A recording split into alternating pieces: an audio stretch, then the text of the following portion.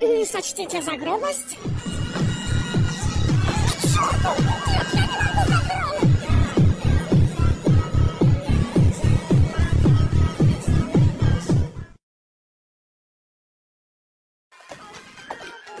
Из интересных вещей. Здорово, дружище. Ничего. Интересно, ты утонул хоть рядом на пруда. Не подскажешь, почему дал все ценные вещи и даже не сопротивлялся при сказании его подробностей? Вот узнаете ли, господа болтливые, белая пена на губах намекают на вероятность утопления. На руке светлое пятно, жертва были чувства. Убили уже 5 человек. Ни следов алкоголя или наркотических препаратов. И все они утонули, хотя рядом и не было водоемов на карте отмеченных передвижений. До свидания, праздник, сладко, видишь, связи нет. Да тут же все элементарно.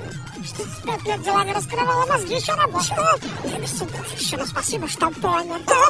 Если с мертвыми честно и подобраны, они тебя всегда откроются. А это ведь метафора такая, да?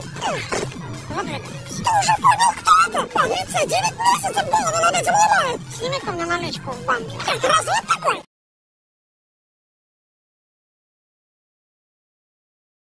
Как ты понял, что это парикмахер? И как понял, что нам сюда?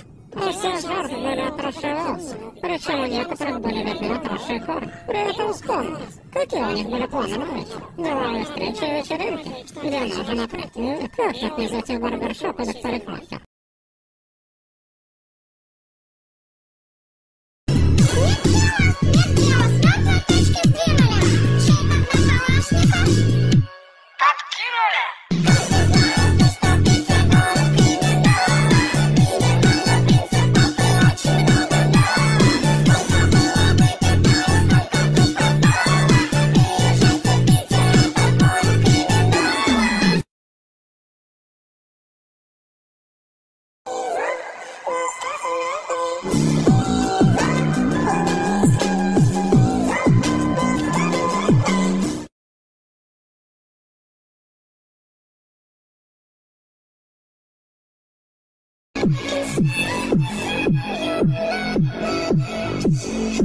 Половой киш, как лама.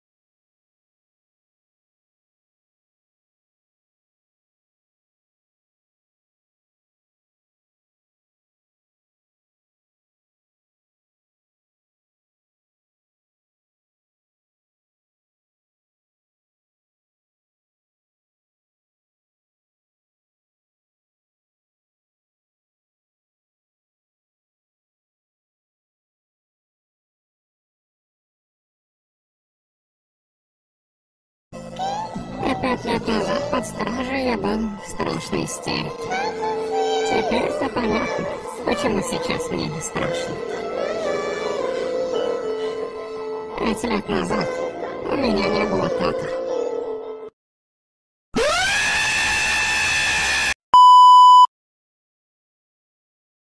Because I have one tiny question. Tell me, do you demons bleed? Hello, it's nice to meet you. Can you tell me where I am? I don't know how I got here, but I think I'm starting to understand. I don't belong among the angels. Maybe that's just fine with me.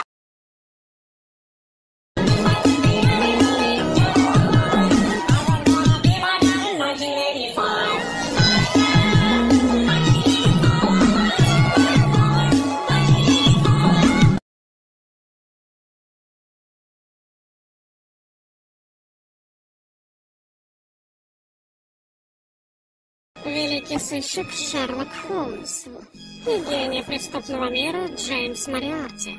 Он наследник их обоих.